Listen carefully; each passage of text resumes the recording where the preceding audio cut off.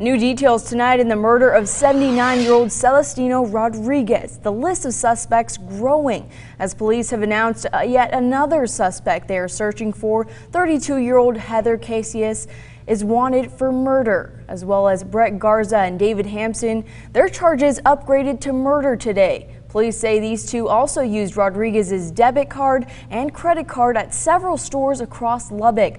Police are also looking for this man who police say was also using Rodriguez's cards. If you know where he or Casillas is tonight, call Crime Line at 741-1000. Rodriguez's body was discovered in a field northwest of Abernathy on Friday. His remains were sent for an autopsy to find out how he died.